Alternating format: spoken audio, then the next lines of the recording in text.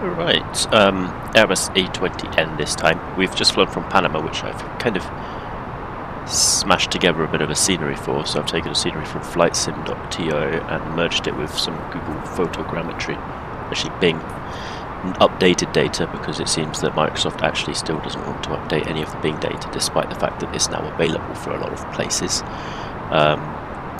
I'm flying into Toncontin, Tegucigalpa, the famous one, via RNAV runway 20, so not the famous approach. However, I will just say this, there are no precision approaches here apart from RNAV, and I'm flying into a thunderstorm, which you can see now, so hopefully enjoy the bumpy ride that's about to happen. I might just pause the video for a bit until we're on an actual interesting part of the approach, but I just wanted to get going into the clouds. There we go, disappearing. Well, there we go, that's it. That seems to be us for the next bit. Just checking the information, we've got 1014, 27 is the temperature and the dew point is 18, so we're not expecting too low visibility because the temperature and dew point are actually quite far apart. 270 at 10s, that's 70 degrees to the right hand side, we're going to have a crosswind. We're now flying towards Melvo, hopefully following this path that the FMC has mapped for us, because if we do that we're going to have a very nice smooth descent. Minimum altitude at Melvo is 9,000, so I'm going to actually set a much slower descent speed because I know to the right here there is some mountainous terrain that is up to 7,500 feet, so we need to avoid that. And I'm in IMC conditions, so I need at least 1,000 feet of separation from all of that stuff. Auto brake I've already set to medium because I know this is a hairy runway, so I need to have a bit of braking power. Spoilers are armed, but I'm going to use those as well to slow the descent, which is already happening here, so that's okay. Mainly because I've told it to slow down. I'm going to pause the thing now and we'll kind of catch up at Melvo probably. Just after Melvo we have the final approach fix TG2024. That's at 6,500 feet QNH, and then 3.5 degree glide path along the track here. Right.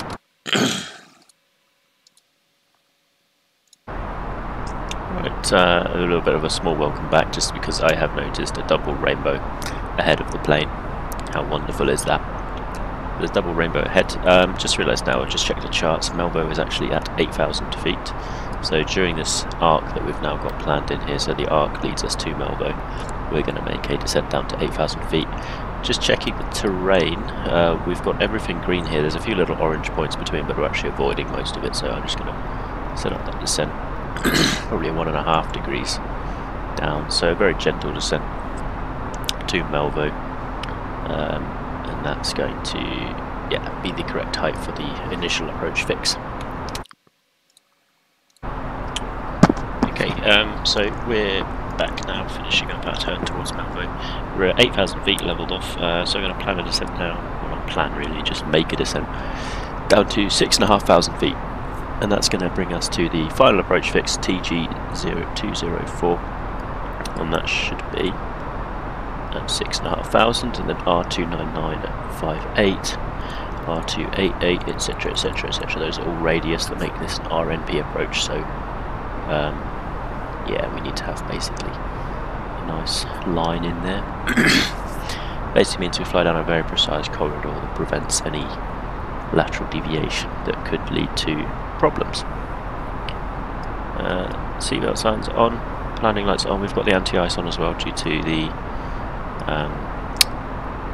precipitation outside, although it is plus 20 degrees, so I'm actually going to turn those off now, as ice not detected has displayed, which makes sense, but I'm going to keep the window heat on. So now we need to go down to 6,500 quite quickly.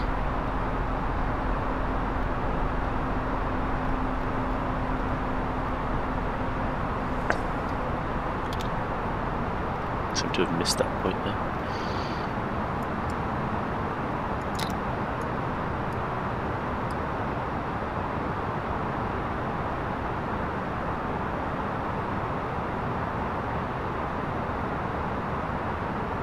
Right, so I've missed the descent point there, so I'm just going to put an extra degree into my glide path until we catch up. So aiming for 5.8, 6.5, 5.8, 5.2, 36 is probably going to be the more sensible thing now.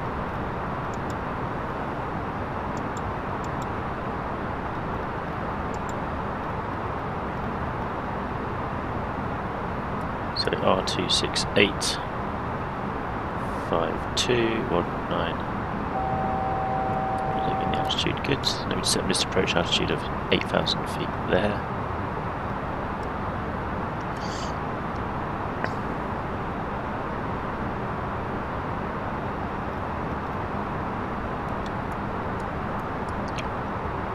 Okay, so we're about 7.5 miles from runway, 7 miles from runway.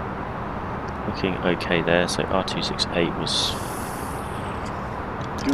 supposed to be unknown. So we're looking at 022, should have been 52, so nearly there. 021 is 4192.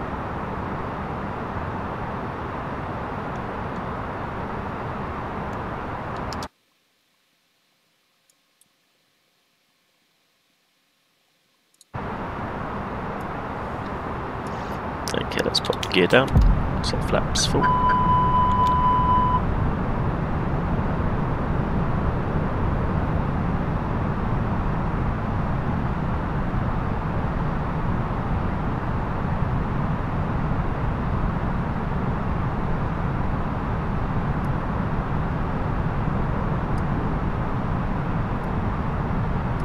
Way too fast, way too high.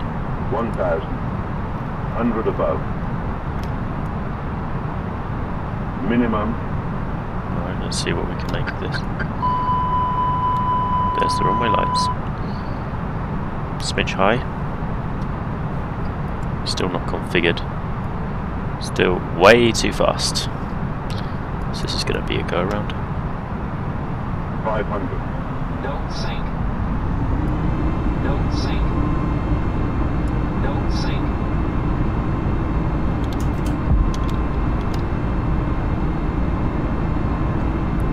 So do a go around now, and I'm going to go heading back to that waypoint. The beginning one. Melvo.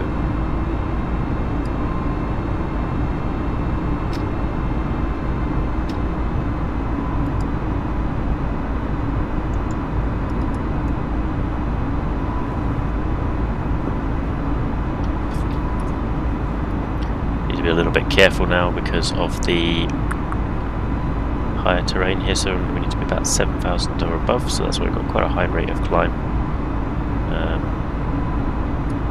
Basically going to aim us back to Melvo.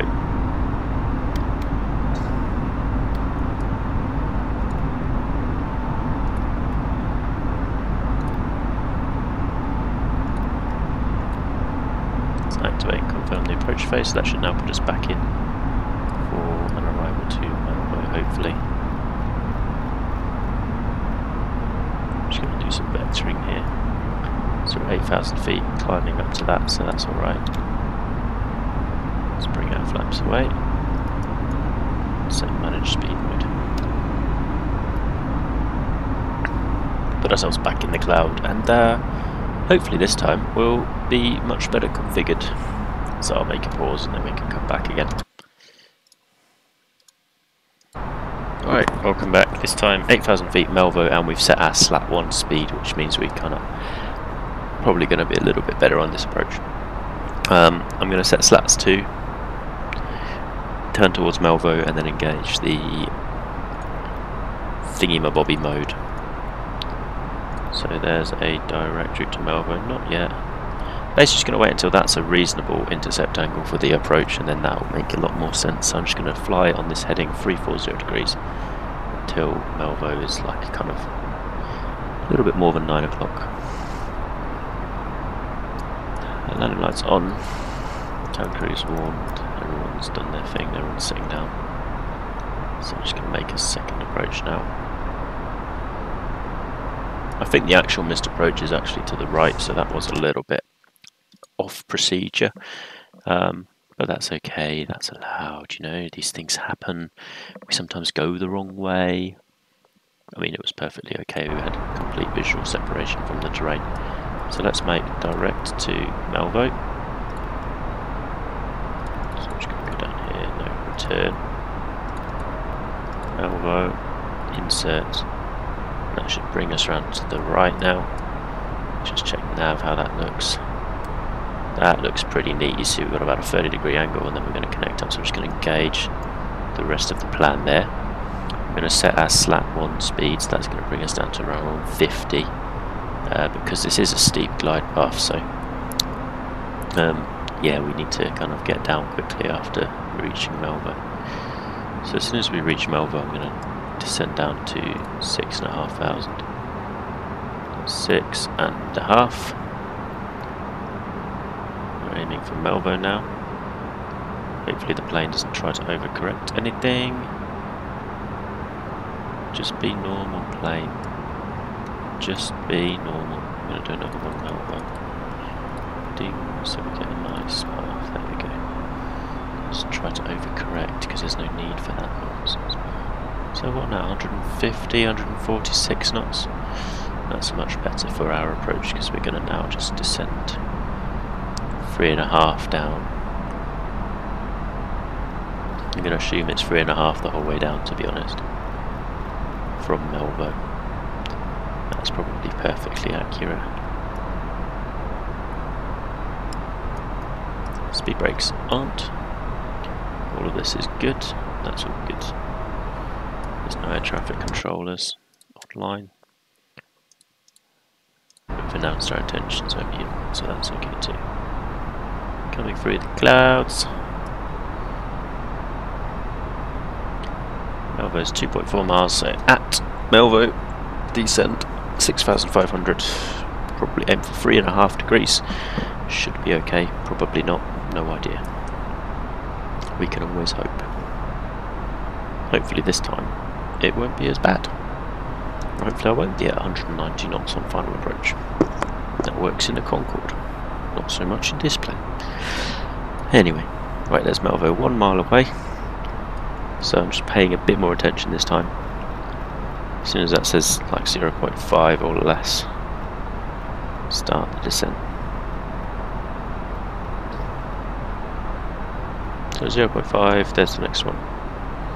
No, stop it.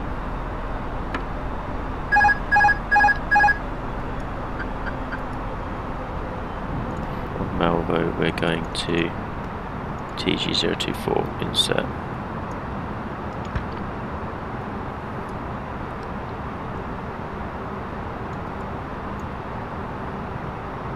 Making 3.5, hoping that that's enough to get us down. Got 3 miles and another 1,000 feet to go. I have a feeling Melvo shouldn't be at 8,000, I think that should be lower.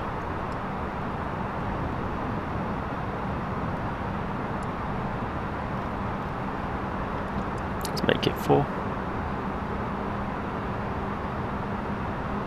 2 miles to go, 7,200. Let's get it to 5. So it's a 5-degree glide path now. 1.6 miles, here comes 6.5.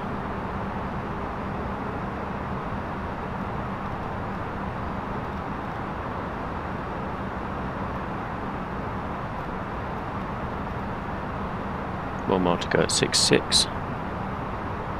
0.8, 0.7, there we go, reduced to 3.5 degree glide path now. No, I don't want to... Jesus. So trying to take me to Lobok. Okay, note to self, this go around thing really doesn't work.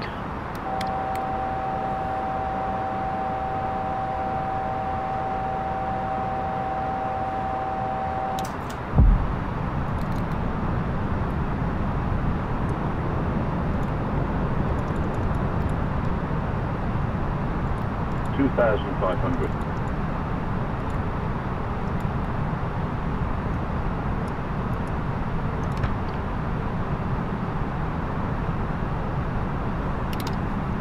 Flaps full.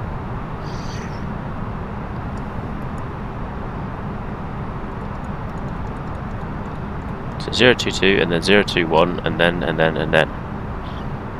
Now do it, you silly plane.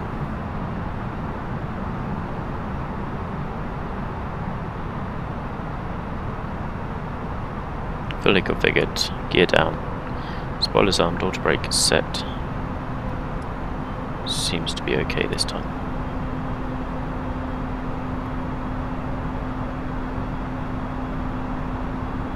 A little bit more visibility this time too, 7 miles from runway. There's 021, so we've actually got the approach properly set now. I just about see the runway there.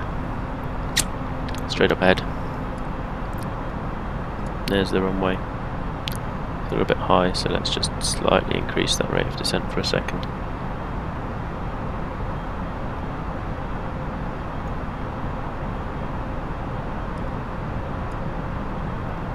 Then we go back to a normal descent of rate. Runway's kind of going in and out of sight, but you can generally see it over there, so that's okay.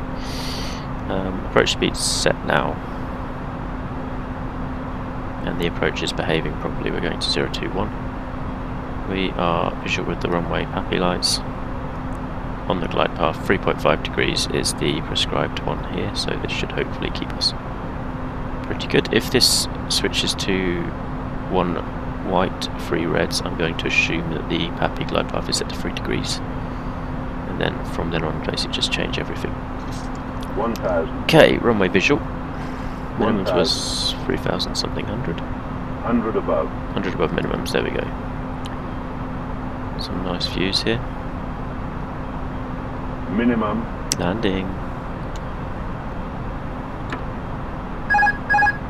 Just slightly reduce the descent rate there, we don't need quite as much. Just keep this right turn coming in. Looking at the wind slightly from the right, so I'm going to aim for a little bit more of a steep bank angle. Runway going out of sight, staying okay, staying okay. Pointed to the right, don't get distracted by the lightning. It's not that bad. Let's point the plane back down on the runway, 700 feet per minute. 400. A little bit to the left, adjusting nicely. 300. On glide path. On centre line. Runway visual. Way too many trees in the way. 200. Congrats Microsoft on making a handmade airport rubbish with trees. 100. 50. 40. 30. 20. 10. 5.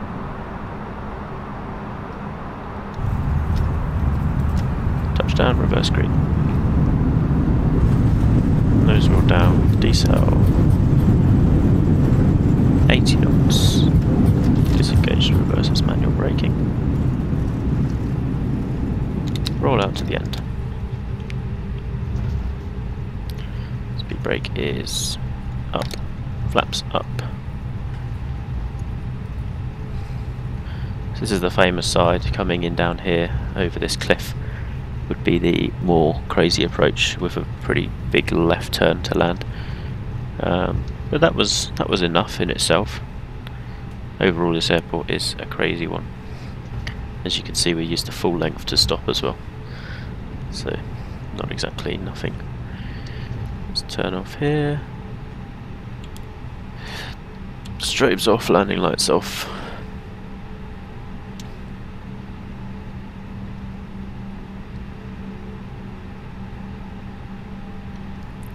Taxi to the gate. This is Microsoft's idea of a very nicely made airport. The only thing I'll have to complain about is the trees, right on final approach. And I can imagine from this side, those bushes, which are actually bushes in real life, not full-on trees, would actually be also quite annoying. But oh well, here we are.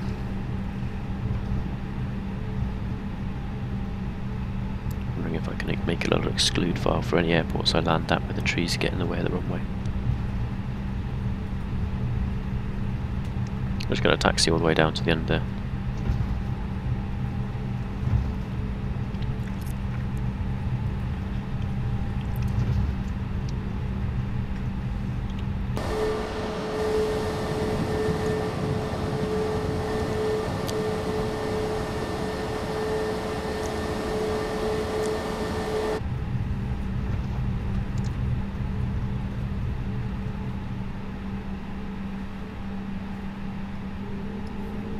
Let's take gate 6.